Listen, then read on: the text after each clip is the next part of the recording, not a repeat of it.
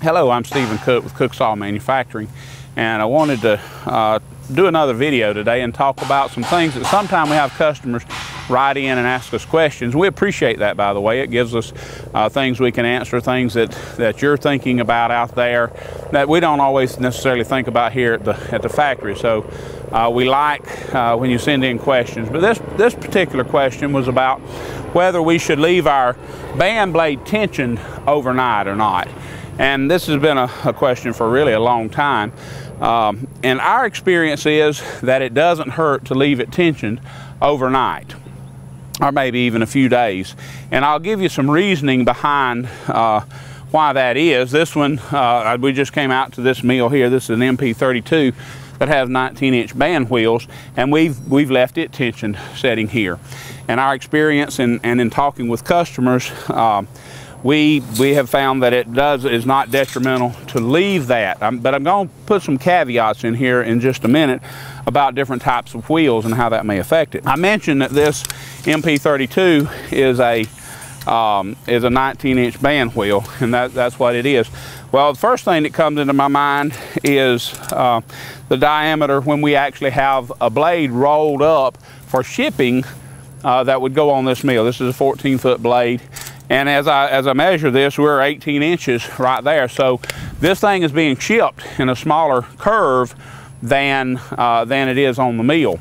Now, obviously, when you're on the mill, you have tension, so that comes into play. So, you know, you could think about how that would come into effect. When we unfold our blade, obviously, you see this comes into a nice round circle, so to speak. And it shouldn't have kinks and bumps in it. Sometime after you run them, they will, and that doesn't necessarily mean it won't run, but it does.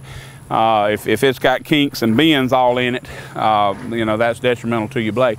But I can close this down even smaller.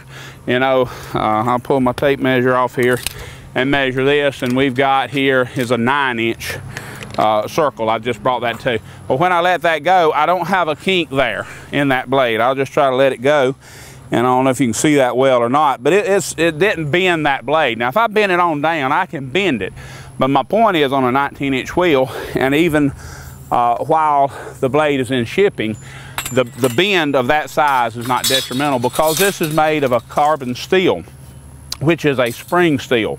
Also, the blades, because they have carbon in, they're able to be hardened. And most blades are hardened more than 42 Rockwell nowadays. And so different manufacturers do different things. Sometimes in years past, this may have been more of an issue as well, because they had their Rockwell in 32 to 35 Rockwell, and that was called a flex back, and it was very flexible. But the softer it was, the more it would take on a bend. And so through the years, you've probably heard some people call them hardback. Even the blades are harder, and that makes them stiffer, but it also causes that spring is able to go back to its original shape, just like a spring. One other thing that I want to mention about this, on a steel wheel, we use steel wheels, and sometimes people say different things about that, but our purpose is because it's more true. We've talked about that in other videos. But in fact, another big thing that comes into play, on a steel wheel, leaving it tensioned up is not detrimental, because the steel doesn't give. And that is something that is not good on even a urethane, and particularly a belted wheel. Because when you press this at 16 to 18 thousand inch-pounds into the curve here and over there, then that does act like a tire. A steel wheel is not a tire, but a rubberized insert is a type of a tire. They even call them tires sometimes. Some people have in the past. And if it flattens this and makes it smash even into the wheel more on just half of this wheel across here where the blade's touching it while it's tensioned up, and then you roll, then you get the effect of that wheel on your car that's out around. That's not a good assessment if you've got a steel wheel. It doesn't take any other shape. But if you've got rubber inserts and you leave it tensioned, then in that case, you will get vibration. If you go from a part of it over here that wasn't being pressed all night or for a few days, and this side that is, that's going to give you some differences. And that is a key reason why our steel wheels are a better wheel, one of the key reasons.